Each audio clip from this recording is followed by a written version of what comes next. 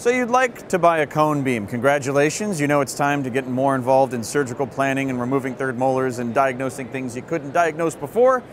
But which unit are you going to get? I spoke with Dr. Terry Work about the most important considerations for investing in cone beam technology. So Terry, there's a lot of different cone beams on the market these days, and it's super exciting for dentists to evaluate if they need to bring it into their practice. Why did you choose to invest in this particular unit? Well, I did a lot of research, as most dentists do, and this particular company has great support. It's a great machine. The price point was appropriate, and I just knew that by working with them, I'd get a quality product with quality support. Tell me more about the support. So you invest in this technology, you now have this awesome unit in your practice. I mean, there needs to be some training that goes on, and well, definitely. So I've been in a situation like most dentists where you buy something and then all of a sudden tumbleweed. You can't find anybody to support you, and that's really frustrating. With this particular company, we see the rep frequently.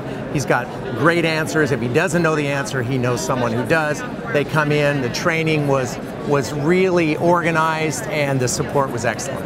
Fantastic. So tell me a little bit about some of the features of this, like the field of view. What are some of the more technical features that you enjoyed about it? Well, again, this particular unit's great because very user-friendly. The field of view is a little bigger than the last one I had, which is nice. Allows us to do a little more TMJ evaluation, which is nice.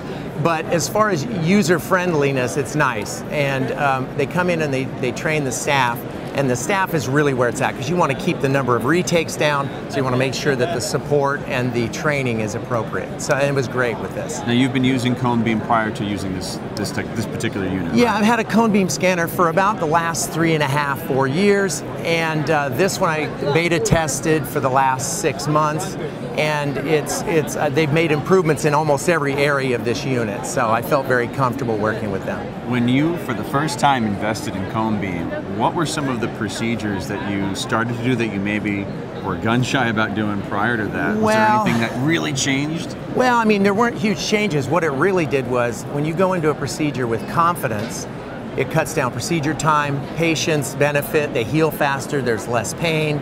There's a myriad of reasons for getting it, and it's one of those things that once you get it, you don't know how you practice without it. And I love technology that makes me a better dentist, and this is definitely one of those things.